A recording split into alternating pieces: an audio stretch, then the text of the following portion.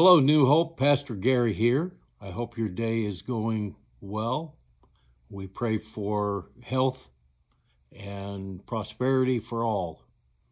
We love you, and it's our desire to minister to you in whatever way that we possibly can.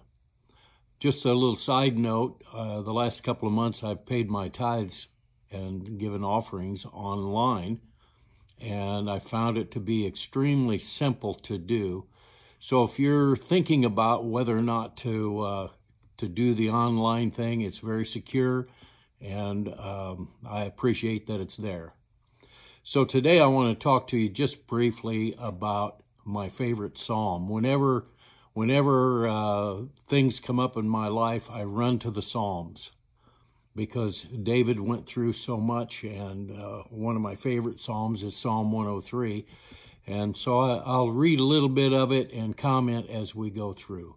He begins it like this: Bless the Lord, O my soul, and all that is within me, bless his holy name. Bless the Lord, O my soul, and forget not all of his benefits, who forgiveth all thine iniquities and healeth all thy diseases. I'm glad for the Lord, how he has watched over me for an entire lifetime, and I appreciate that. I give him glory for it. And in writing this, David was saying, from the crown of my head to the soles of my feet, everything that is inside me is about loving God, and it's about being a man after God's own heart. So I trust today you're seeking God. I trust that each of us together can draw closer to him during these days of solitude in our homes. So reading on, he forgives all our iniquities, heals all of our diseases. He redeems our life from destruction. And I think about who I could have been and where I could have been had I not met Jesus when I was 17 years of age. He indeed has redeemed this life from destruction. He satisfies your mouth with good things so that your youth is renewed like the eagle. Now, I'm getting older. I'm getting closer to that day when I'm going to meet Jesus face to face. But he renews our strength from day to day. And again, for that I bless him. For that I thank him. I thank him that he's given me yet another day to serve him and to love him. The Lord executeth righteousness and judgment for all that are oppressed. And this next one is so powerful. He made known his ways unto Moses, and his acts unto the children of Israel. They saw what God could do. They saw the parting of the water. But it was Moses who was obedient to God and raised his rod that parted the waters as the Spirit of God worked a work. So God revealed himself to Moses, who he really was, the inner workings of the mind of God. And God spoke to Moses as face to face, friend to friend. And so I marvel at the fact that God wants to do that with you and with me. He wants us to know his heart. He's merciful and gracious. He's slow to anger and plenteous in mercy, the King James Bible says. God's mercy endures forever and ever. And he goes on and he says he'll not always scold us or chide, neither will he keep his anger from us forever. He has not dealt with us after our sins, nor rewarded us according to our iniquities. If you're going through a really tough time, understand God is not making this happen to you. God loves you. He wants to bless you. And so the things that are happening are not necessarily a result of the scourging of God. Sometimes things happen and they're just a natural result of perhaps a bad decision. But God loves you. He wants his very best for you. As the heaven is high above the earth, so great is his mercy toward them that fear him. And this next one is so powerful. As far as the east is from the west, so far has he removed our transgressions from us.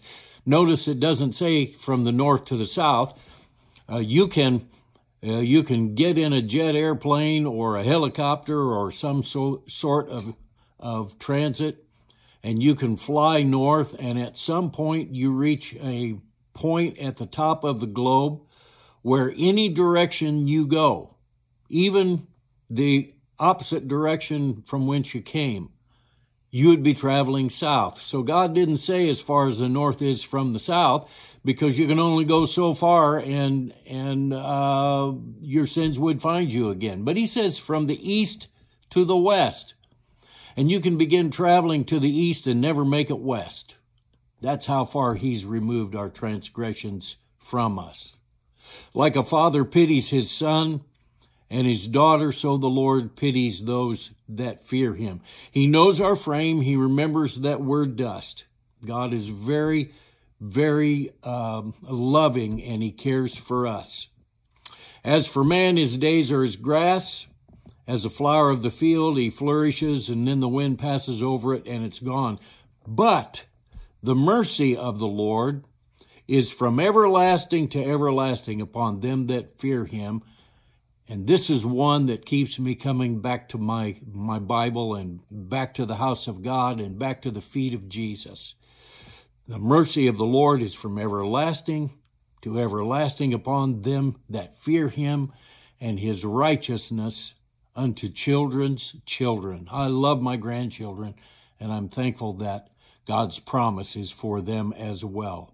To such as keep his covenant, and to those who remember his commandments and do them, the Lord has prepared his throne in the heavens, and his kingdom rules over all.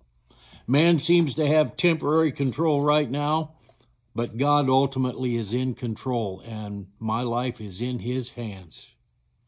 Bless the Lord, you his angels, that excel in his strength, that do his commandments, hearkening unto the voice of his word. Bless ye the Lord, all you hosts, you ministers of him, of his that do his pleasure, and that's every one of us.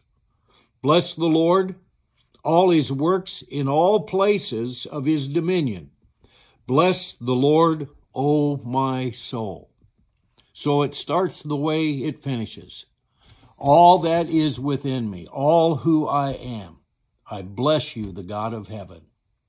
I hope today finds you well. Again, we pray for you, Lord Jesus. I pray for your people.